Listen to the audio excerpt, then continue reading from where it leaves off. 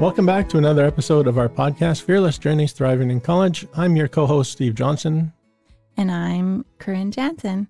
Today we have an exciting topic to discuss that directly impacts our college student listeners: how our diet influences our mental health. Yes, that's right. We often hear about the importance of eating well for our physical health, but the impact on our mental well-being is equally significant. So to delve deeper into this connection, we have a special guest today, Cheryl. Hello. Thank you so much for having me on. And tell us a little bit about yourself. Well, I've been in the fitness industry for about, I think I'm getting closer to 20 years at this point, as sad as that is, and been really interested in nutrition and diving more and more into that probably the last 10 years. And I've really been intrigued with the nutrition and how it plays a part on our mental health. So this is a perfect conversation for me. Yeah, perfect. Now, you are a certified sport and exercise nutritionist. Is that correct? Yes. And what does that entail? So that goes into what to eat, especially for those that are active and into playing sports or even working out. And as of recently now, we're looking more into how that plays a part with our mental health as well, and just coaching ourselves through the different stories that we've come into play. So I started with the background of having athletes in mind, and now I'm kind of looking at more of a broader spectrum. That's cool. Mm-hmm. Awesome. Let's start by exploring the link between nutrition and mental health. How does what we eat affect our emotional health and our emotional well-being?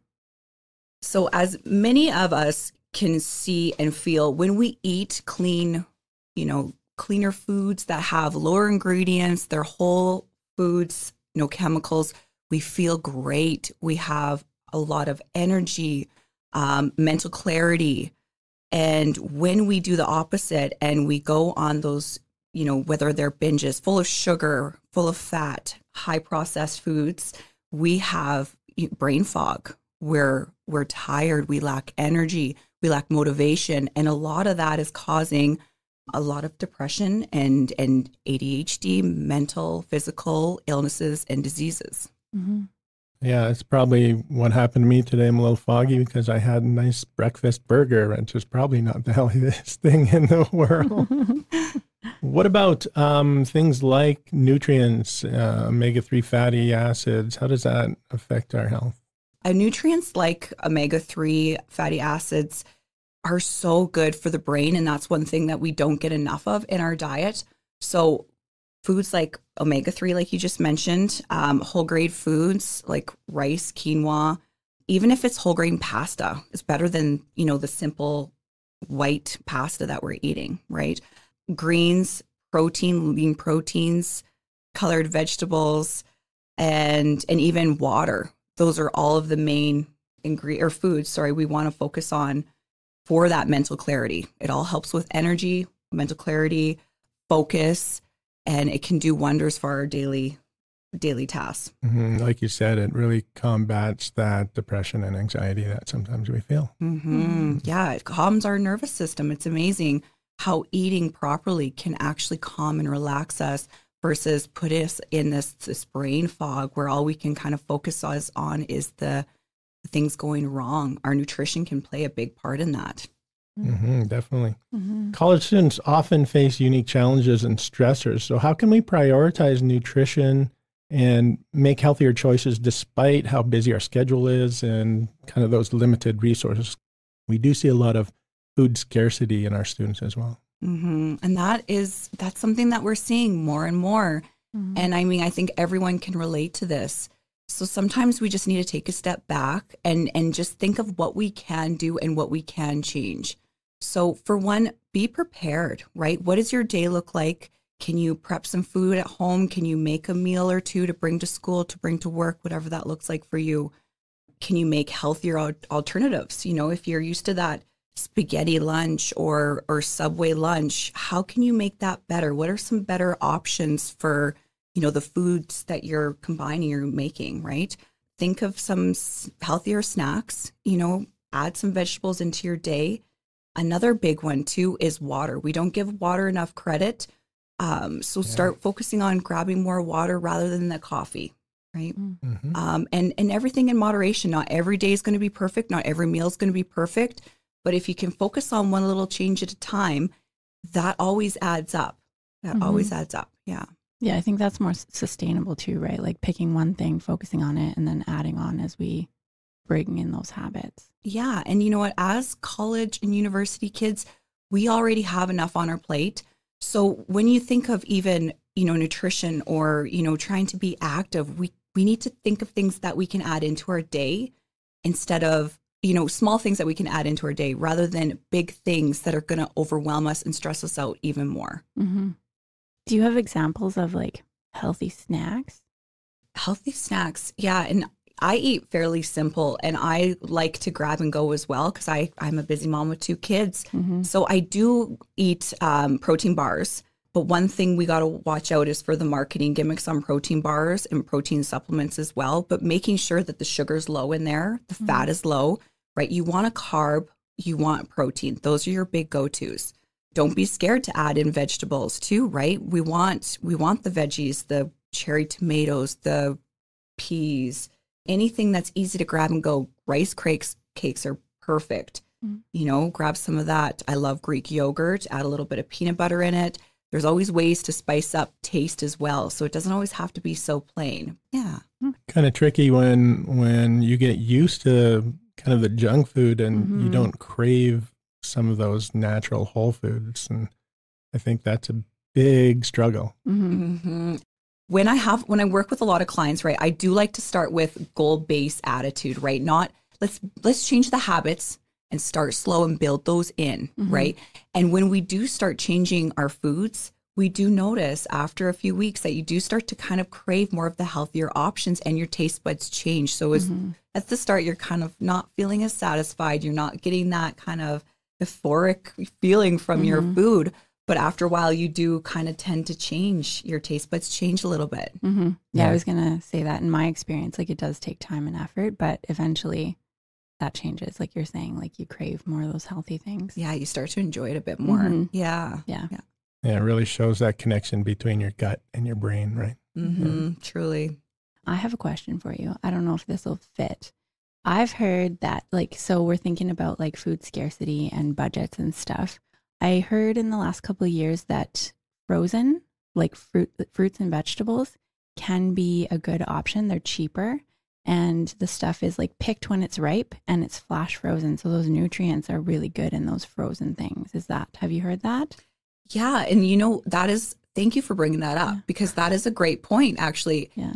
Go for the frozen foods. Again, if it's a blend, just watch the ingredients that nothing else is in there trying to preserve the fruits or vegetables you're buying. But other than that, right, if there's no fruit juices added to it and it's not a canned good, it's frozen, brilliant. Yeah. Yes. And it can store forever. Yeah. Like that fresh fruit or that fresh like head of broccoli can be so expensive. But if you buy the frozen option, way more affordable. Yes. And we are going to find that more and more right now with inflation that people are going to start looking for those easy foods because that's all they can afford. So buy frozen. Exactly. Yeah. And that'll last a while. Yeah. Thanks for confirming that for me. Yeah, no, thanks for bringing that up. So thank you so much for your advice so far. Are there specific foods or nutrients that college students should focus on to support their mental well-being? Yeah, I kind of went into this with the past 3 questions, but omega-3, as Steve brought up, is really important. And that's one thing that I do have every client having or supplementing with. So omega-3, I always have clients as well have a multivitamin. Thank you. And a green supplement because typically we don't get enough vegetables and fruits in our diet. But outside of that, looking for whole sources of protein and carbs. A lot of our protein, again, is mixed in with fat, so it's high in fat.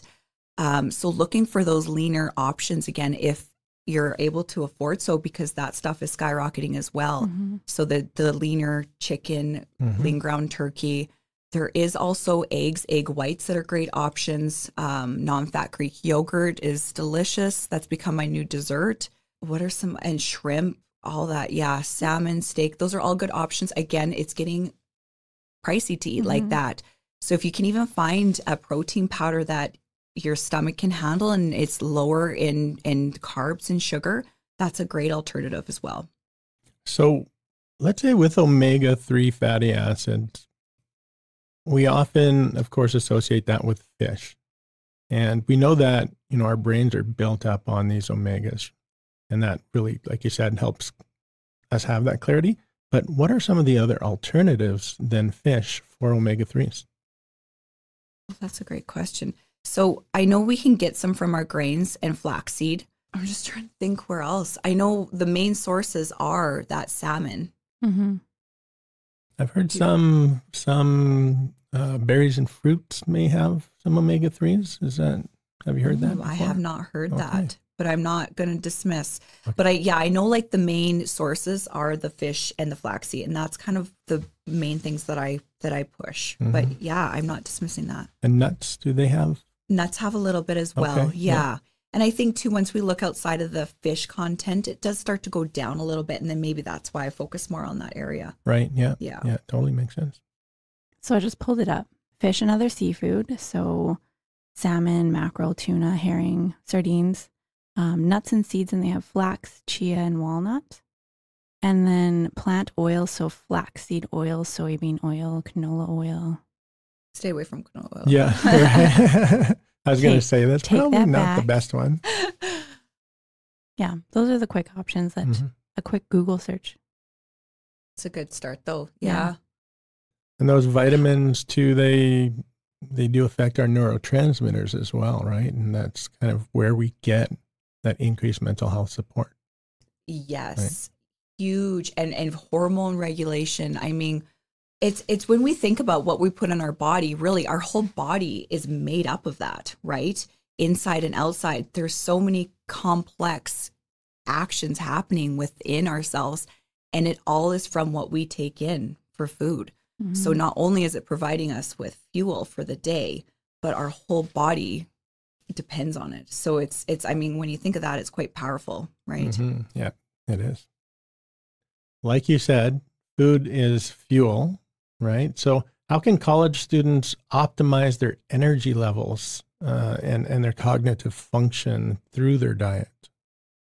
Well, a big one that I work on almost daily with my clients is just trying to focus on building those balanced meals. So a balanced meal would be something that has a leaner protein, some veggies, complex carbs, right? So whole grain carbs and a healthier fat source.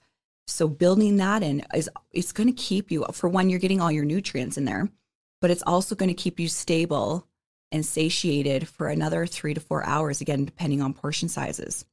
So I would like to focus on that as well as portion sizes, because then you're feeling, again, like I said, satisfied until that next meal, right? You're not craving, you're not crashing. You have that mental clarity and energy for the day. Another one is water, making sure you're drinking enough water. Again, a lot of the times we think we're hungry or craving something and we're just dehydrated. So that plays a big role as well. And again, just watching the caffeine intake. As guilty as I am, I know that what that causes is a lot of anxiety when I'm not being careful with how much I'm taking and watching my water intake as well. Yeah. And how much water would you say is kind of an appropriate level? You know what? I start everyone off at 2 liters. And so a lot of people are baffled and they think, oh my goodness, how am I even going to start there? But you know what? I use lemon water. Sometimes I'm using Mio just to kind of fancy it up. Not that that's the greatest thing, full of chemicals, but I mean, sometimes you make do and then you can start to increase that. But that's for sedentary individuals as well. Once you start becoming more active, that goes up to 3 or 4. And I do find a lot of people struggle with that. But once your body gets used to it, you actually crave it. Like I can drink 5 liters a day, no problem. Like it just, I want it. It helps regulate me too. I feel calmer. I feel less stressed.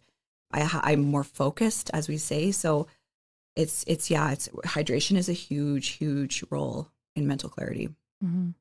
Or mental health. So when we're talking about that, how does that then, if we talk about our blood sugar levels, Because I know a lot of college students will just grab those sweet snacks, right? So, how do we prioritize those, or how do we manage that blood sugar level?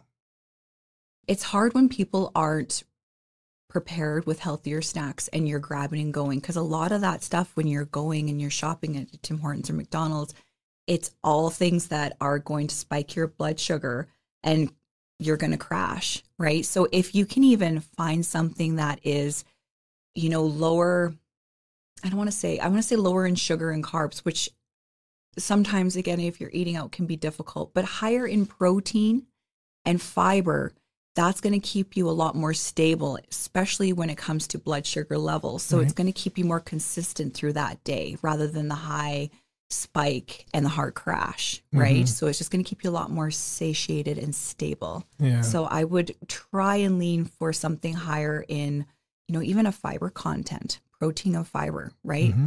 Keep you a lot more stable. Yeah. And we can definitely tell when students are here for the day and they have these high sugar snacks, they have those peaks and then that crash, and then they can't do anything at this crash level, right? So that stable blood sugar definitely sounds like it's an important piece of it. Yeah. And, and another thing I'd add to that too, this isn't something that you need for fat loss or even building muscle, whatever your goal is. But when we're looking outside of that, the physical changes and looking at energy, I have everyone, again, eating every 3 to 4 hours to keep that consistent energy throughout that day. And it is a big change in habits, especially, if you're going to school, it's hard to do.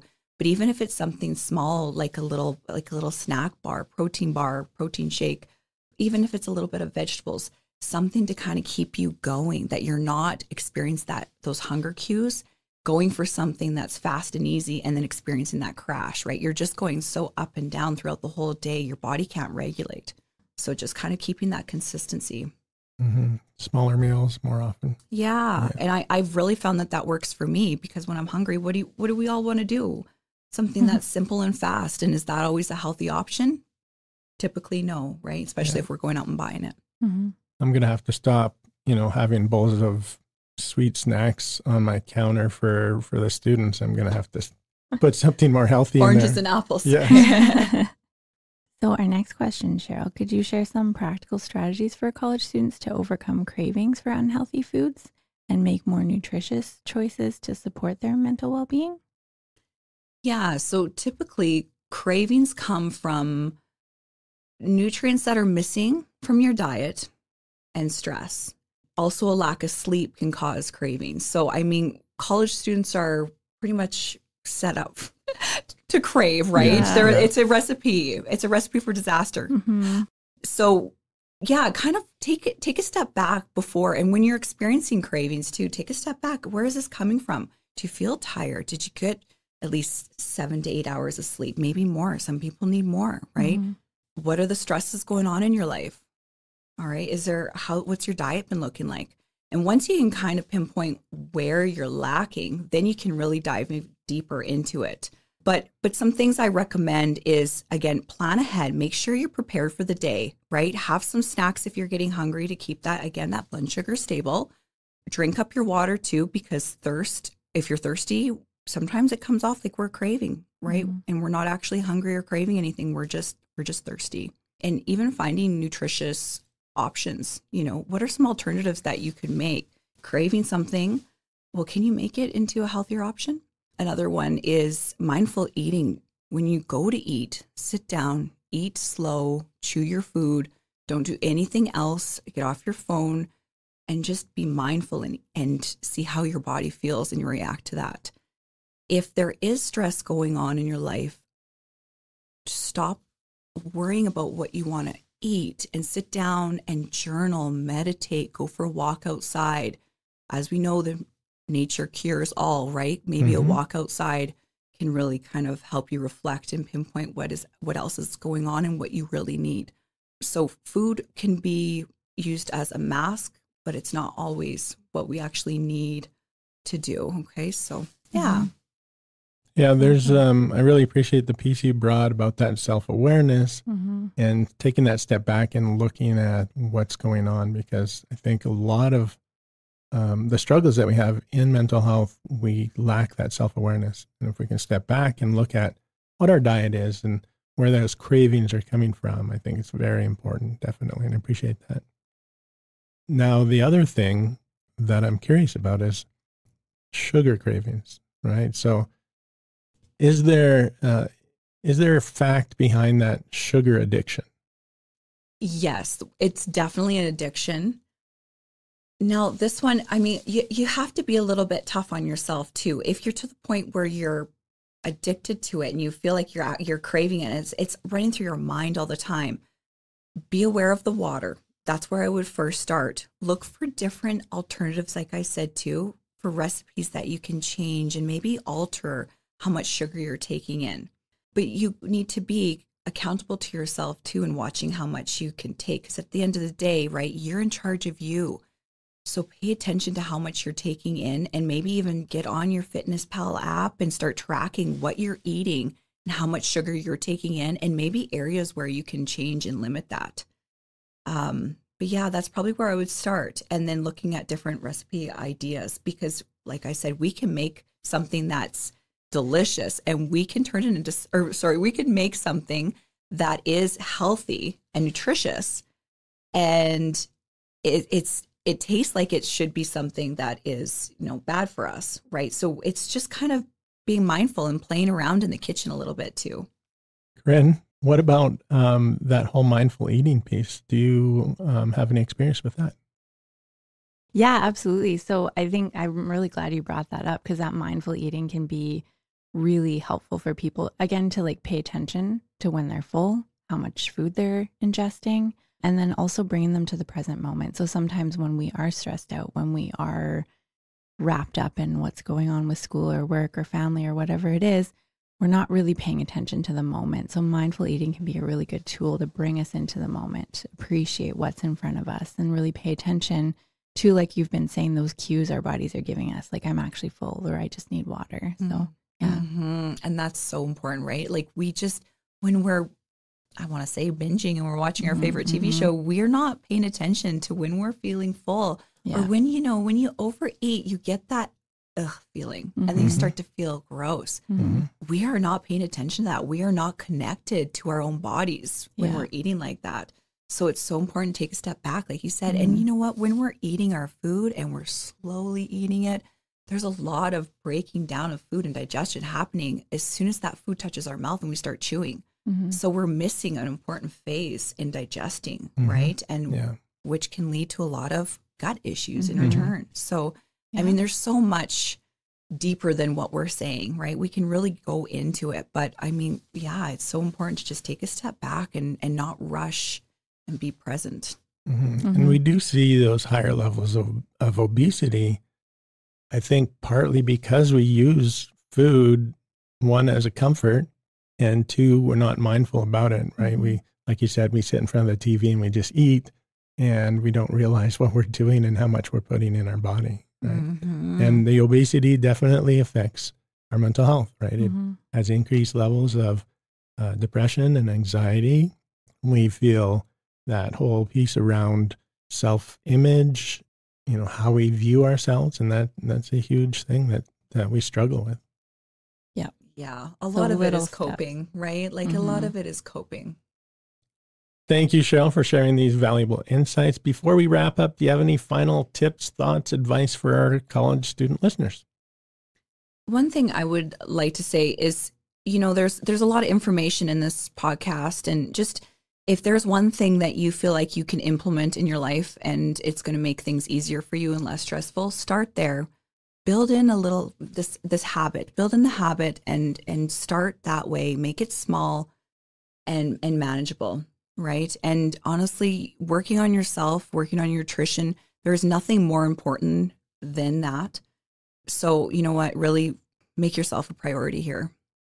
Yeah, and I think one of the things that you've mentioned, I think that my goal is going to just drink more water. I think that'll be a good start for me. Right. And even if it's an extra glass, it's something, right? We're moving in the right direction versus moving back or staying still, right? As long as you're moving, that's all that matters. I did have one more question come to mind. If people are listening to this podcast and they want to get more information or get more support around nutrition, do you have ideas? Like, are there supports that the college students could access, or are there things online that you think would help students out?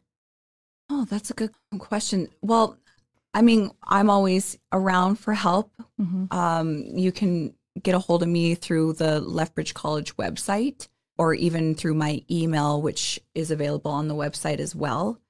I know there is a lot of people right now in social media platforms that are really kind of diving into more of like the brain health and nutrition, and it's become such a big thing. There's a lot more research coming out.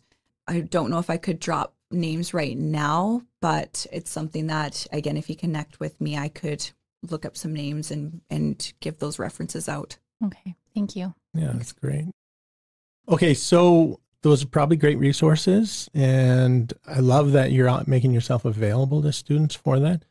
Do you feel that also for students, let's say in different cities who are listening to this podcast, different colleges and universities, is it a good option to access a dietitian, through their health system? Is that a good start as well? Yeah, absolutely. Absolutely. There's so many accredited individuals out there that are able to help. You can connect with your wellness services at your school and see if they're not able to help, they'll surely be able to point you in the right direction. Are there certain criteria that you want to look for when you're looking for a nutritionist or a dietitian? I would make sure whoever you're talking to has the schooling, and there's so many different certifications now too that specializes in different areas as well. So just make sure that individual has the accreditation for for the knowledge that they're sharing with you. That's a big thing, because there's a lot of people trying to make some money and go off their own belief system too, and their own belief system needs to be backed up with science. Right. Yeah. Thank you. Love science. So thank you, Cheryl, for joining us today and shedding light on the connection between our nutrition and mental health.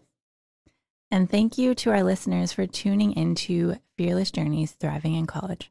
Remember, by making conscious choices about what we eat, we can nourish not only our bodies, but also our minds. Take a moment to reflect on your current eating habits and identify areas where you can make positive change.